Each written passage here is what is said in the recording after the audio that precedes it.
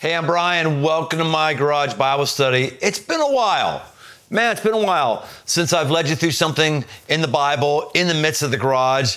It's been a while. I've had a lot of stuff going on, and I've done a lot of work on this case, my 1978 CJ7. Just a reminder, it's been about 9 months, 1978 CJ7, exactly like the vehicle that I had in college. I had to sell because I couldn't afford it. So I bought the same vehicle with the same engine, same body type, same year, and I am doing a complete frame up restoration. It has taken a long time. In fact, it's been so intense sometimes. I've just thought, no, I can't have a camera around here. No, just let me escape and get on this thing. And while I'm working on this, as normal, there's things in the physical world that mirror things in the spiritual world. I want to talk about one of them today for you. First, our passage we're going to look at, Book of Psalms, chapter 147, verse 1 and following. Let's read it. Praise the Lord, for it is good to sing praises to our God, for it is pleasant, and a song of praise is fitting. Yeah, we'll tend to lift up our voice and sing loudly at whatever concert it is. I was recently at a Leonard Skinner concert. Yes, I sang very loudly. Everybody did. No one could hear me because of like 120 decibels of sound or something like that. But when we go to our favorite artists, we're singing, and this passage is saying, when we get around God, we want to give God some honor and some praise. Singing is a great thing. I asked myself, am I as vociferous singing worship songs as I am singing Freebird? I shouldn't be singing Freebird harder or more vociferously than I do a praise song. Let's keep going here. The Lord builds up Jerusalem. He gathers the outcasts of Israel. Israel is still in the news. It's been in the news for generation after generation, for thousands and thousands. There's no nation in the history of anthropological history that's had more attention and been more at the focus of world events than is Israel. And it's in the news right now again. And it talks about the outcasts of Israel. The nation of Israel came into being, this is a little history lesson, came into being because in 1948, 6 million Jews had been exterminated in the Holocaust, and world opinion finally shifted and said, hey, let's have a safe place for Jews to come, because obviously them not having their land is not safe for them. So the United States is the first person to recognize Israel as a national, as a nation. This took over from the British, who had overseen the British mandate, that whole region for 60 years. And then in the previous centuries, there are a whole bunch of different people who have held that land, going, of course, all the way back to the Jews themselves back in the time of the Old Testament. But world opinion said, hey, let's have this be a safe place for any Jew who wants to come here to live here, and they won't get killed, a land of their own. So the United States, under pressure of many evangelicals in America and Zionists, as people who want the Zion state, the Israel state, to have their own Zion, their own holy mountain, pressured Truman. He signed off, the UN signed off, and then Jews came in from all over the world and emigrated to what we know now today is Israel. Of course, this set off a fury of political intrigue and political controversy and violence and all that stuff, with enough blame to go around with everybody. It's about as much as I want to say. As soon as anyone starts talking about anything more about Israel or Palestine, they're going to get in trouble. So far, everything I just told you right there is factual, and it's just what it is. Now, what does that have to do with our verse here? What it has to do with our verse is it says he gathers the outcasts of Israel. Even before Israel was reestablished as a modern state, God gathers the outcasts, gathers us together to make us safe. Israel, when we take a look at the New Testament isn't so much concerned with whatever the literal state of Israel or the literal genetic Jews, who they are.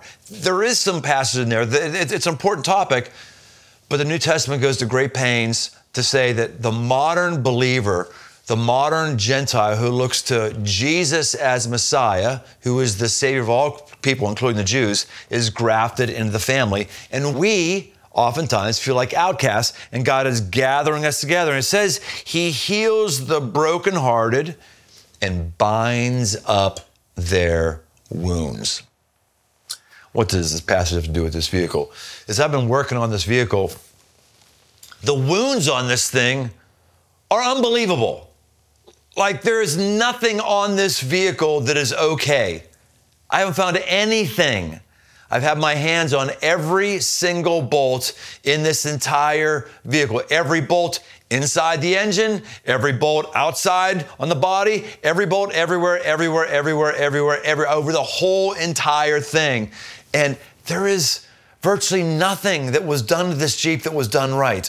It's been one hit and go mechanic after another, or one weekend warrior after another with a vehicle that was just sorry and hurting and needed to be binded up. You see, it's not even so much if it was a mechanic that did a wrong thing or an owner that did their own shade tree mechanic seminar and did a wrong thing. The fact of the matter is, when something's from 1978, which would be, how many years ago would that be? 45 years? When something's 45 years old, stuff just is broken, or it gets brokenhearted. There's no way for anything to go 45 years and not have a serious overhaul and not come into the garage. In fact, this is just the most intensive overhaul this vehicle's ever had. It's been in the garage a bunch of different times over the last 45 years. Endless services, endless maintenances. And we wonder why it is that we don't need to park ourselves in a garage. You know, one of the ways that God binds up the brokenhearted is that we know where we go for restoration. One of those places is a local church that we're a part of. It might be the friendship group you're in. It also is recognizing there's a season in your life where you will not be moving any place. You're not going to be making any new progress. You're not going to be setting any records. You're not going to be having accolades. You're going to be parked in the garage. You're going to be recovering from a divorce. You're not going to be thinking about your career advancement because you got to think about your physical health, because everything's going to be focused on how in the world am I going to get healthy, because I am not well at all here. There's going to be time when you're parked in the garage, maybe romantically, because you're fixated on getting your financial house in order. There's times when God parks you in the garage because you've got opinions about him, attitudes about others. They're just broken down. You're not getting anywhere. And so he's going to put you in a garage. There's a time for me as a young pastor, a young manager, where I was hurting people who I had my staff needlessly, stupidly. And I had to get parked in the garage. What that looked like for me was I couldn't have a one-on-one conversation with anybody who I didn't record on at that point it was a tape recorder, recorded the tape recorder the whole time, which did two things. One, it kept me from being sloppy with my words because I knew there was going to be a recorded thing of it. And then the second thing it did, it helped me to learn from my mistakes. If I said something wrong, I'd go back and listen to it. And the third thing it did also too is also protected me, because maybe I didn't say all the bad things that people thought that I was saying. But I had to manage myself by actually parking myself in the garage, getting some rehabilitation, or as this verse says, healing the brokenhearted, binding up their wounds. There's no way for you to live life.